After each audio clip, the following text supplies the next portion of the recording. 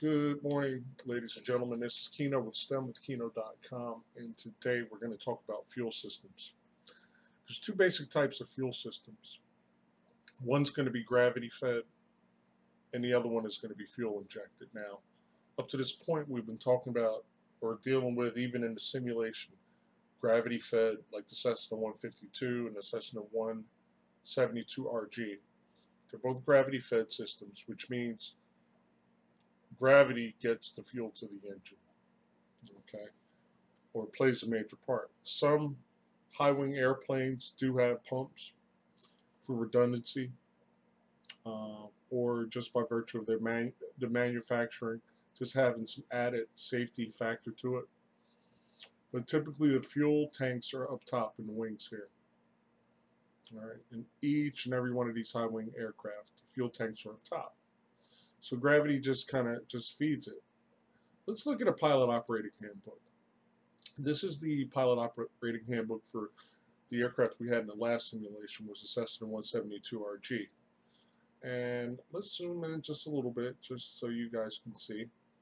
All right, so we basically have little transmitters in here that go to our fuel quantity indicator. And let me see if I can, there we go. So we have fuel quantity indicators, and let me just give you an idea what that looks like. Cockpit, virtual, okay, bang, okay. So this is typically what your transmitters are they're gonna send information to these fuel quantity indicators. So you can see what's going on in your left tank and your right tank, and from time to time, and actually, yeah, they're about even. Okay, but sometimes it's not uncommon for you to have like a little bit less or a little bit more on one side because you may have been executing turns or something of that nature, and for whatever reason, they might be off a little bit. I'm actually going to do a real video, pre-flighting a real airplane, how I would prefer you check your fuel. Because me personally, and especially in light aircraft, I do not rely on these fuel quantity indicators wholeheartedly 100%. I can show you a surefire way, or I'm going to do a video showing you a surefire way to actually measure your fuel. And actually, the next time you're at Home Depot or something like that, get a paint stick, like one of those sticks that you mix paint with, and I'll explain to you, and I'll actually get one too prior to the video, and I'll show you how useful that they can be. So these are the fuel quantity indicators that are here in the schematic.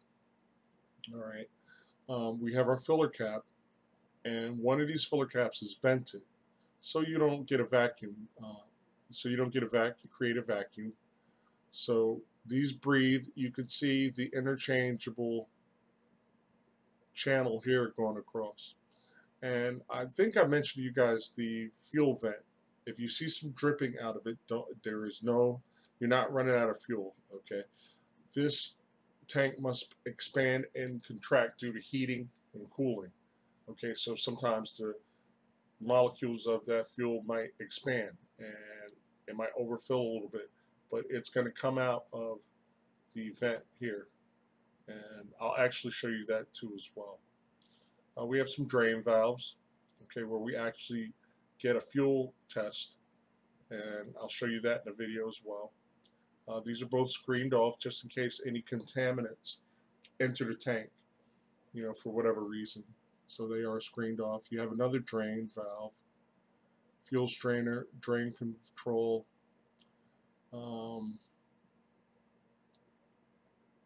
This part goes to the engine, so when we prime the tank, we actually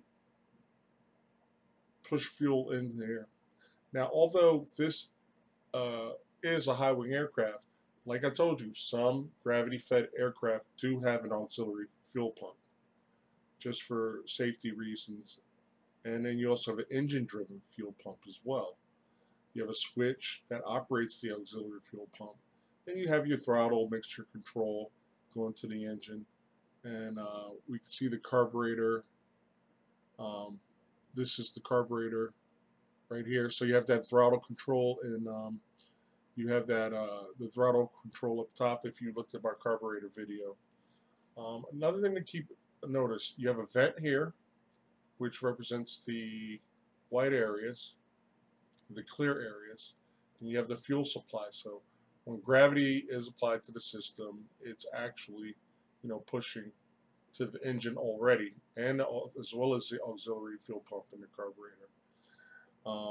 And then we have a fuel pressure gauge, because if we have a fuel pump, we're going to have a fuel pressure gauge, just so we know that we're not developing so much pressure in there.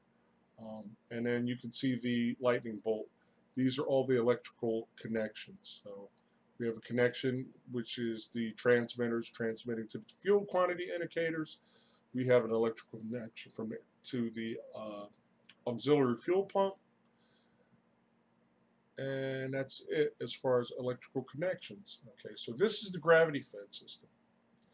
And we have a carburetor, so it is susceptible to carburetor icing. So I just wanted to, here's our Cessna, gravity fed. Now, notice where the engine is, and then notice where the fuel tanks are. So that's okay. Gravity fed is good in this case. Well, sometimes you have low wing aircraft, and the fuel tanks will be right here in the wings. They're typically in the wings, and low engine aircraft. But the engine's up here, so that means this is probably horizontally opposed, and so some way we got to get the fuel pushed up to the engine, and we do that by way of a fuel injection system. All right. So what I have here is we have our gravity fed, got our tanks, our fuel selector switch, the strainer, the carburetor, and the light blue indicates the fuel supply. All right. Well, the next type of system is the fuel injection system, and that's not going to blow up for me anymore. So let's see if we can't go to it and see what we got. Aircraft fuel systems, and let's give aircraftsystemstech.com is this website. All right. So we can see the gravity feed system, which we saw this on Google Images. And now we have the reciprocating engine aircraft with fuel tanks located in the wings below the engine, uses pumps to draw fuel from the tanks and deliver it to the engine. So just coming back, the fuel has to be drawn from the tanks and pumped up to the engine. All right, let's make sure. All right, so let's just look at some components, not you. All right. So we have a couple more components. We still have the tanks. We have fuel reservoir tanks. We still have a fuel selector valve. But we have this auxiliary fuel pump. That's what's going to suck the fuel out of the wings up to and push it up to the engine. The strainer goes to the intake manifold. We have a primer. Not only do we have a regular fuel pump, but we have an engine-driven fuel pump. We have a fuel control unit. All right.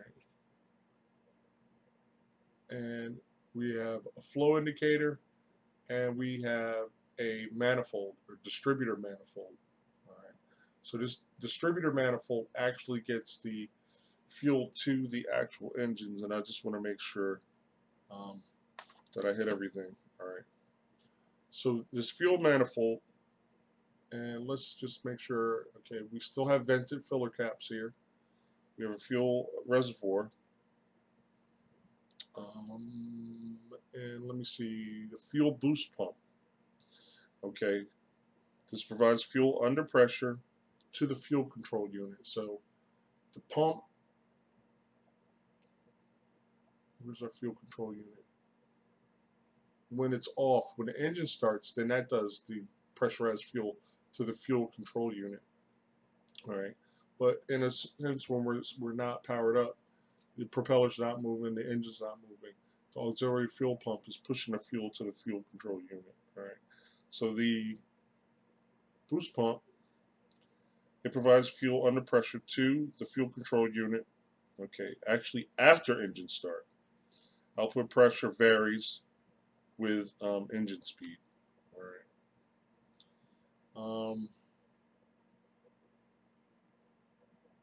APU. Okay, so auxiliary fuel pump, engine, fuel flow. All right. I wanted to talk about the manifold pressure, the fuel control unit. It meters fuel to the engine based upon the throttle position. All right. So based on the throttle, if we have a wide open or idle, it's going to push fuel harder or not as hard. And then the intake manifold. Okay. All right, here's our intake manifold, and this valve distributes fuel evenly to all the cylinders and promotes and provides fuel shutoff when the fuel air mixture is in the idle cutoff position. All right. So that is gravity fed versus fuel injection systems. Now, the cool thing about the fuel injection system is you don't have to worry about carburetor icing conditions. All right, because we don't have all the air and the humidity being a factor in the normally aspirated situation in this situation. And I need to do a little research. Okay, how are these guys aspirated? But I'll get into that. We'll talk about that. But there is no carburetor in this situation. So that is my spiel on gravity fed versus fuel injection. I'll see you guys next video.